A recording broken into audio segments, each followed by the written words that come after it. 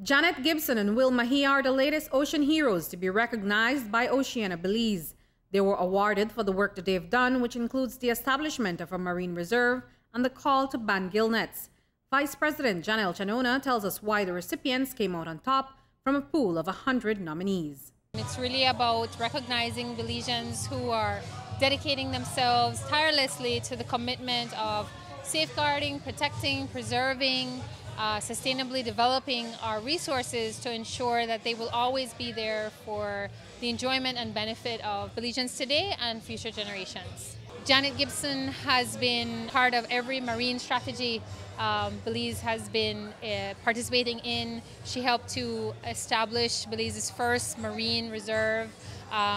She has been integral to spawning aggregation site protection. It's just been an incredible body of work. And even though she's retired from her last employer, we know that she will continue well into the future to play a role in the development and protection of Belize's marine resources. Will Maheia is from southern Belize, and one of the people that nominated him, former Minister of Sustainable Development, Minister Miguel Alamilla, really encapsulated it so well in saying that, ocean heroes should really be big dreamers, and Will is definitely a big dreamer. He has these bold ideas about alternative livelihoods, and he really helped to bring fly fishing as an alternative livelihood to southern Belize, and really stressing the importance of everyone taking a stand to ensure that their children and their children's children can enjoy the things that he's seen. And he's been on the forefront, of course, with the gillnet issue. It pains him personally to know that we may never see another sawfish in the wild again, and that's just in his lifetime. And it's really been, I know there's different ways of getting there, but definitely he's somebody that helps to keep key issues in the fore and relevant to all of us. And we think both those Belizeans definitely exemplify heroic spirits. Gibson has almost 4 decades in environmental work under her belt. She was overwhelmed with the recognition. I was totally overwhelmed. It's a special feeling when you win an award like this that really comes from your peers, that you're recognized by all the people that you've been working with over many, many years. It means a lot to me. Belize has really done a lot. If you just think of the network of marine reserves we have, it's really quite well renowned within the region. However, we need to really strengthen the management of those reserves that we now have in place. We also have made a huge achievement in having a coastal zone management program. And you may have heard, for instance, that the government recently approved of the coastal zone management plan.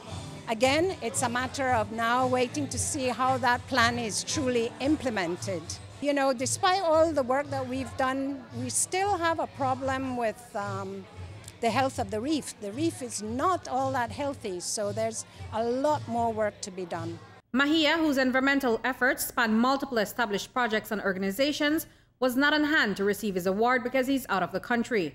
His wife accepted on his behalf. When I get the email, like I said, I just landed in Johannesburg, and I was just like, wow, is this true? I mean, I couldn't really believe it.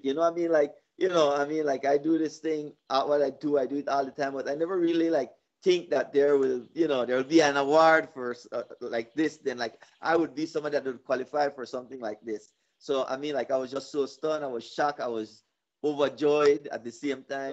In a first, the Coalition to Save Our Natural Heritage also recognized Froila Salam through the work of SATEEM. We are very pleased. The board, the community that we represent, we are very pleased with the award because it's a recognition of the work that we've been doing.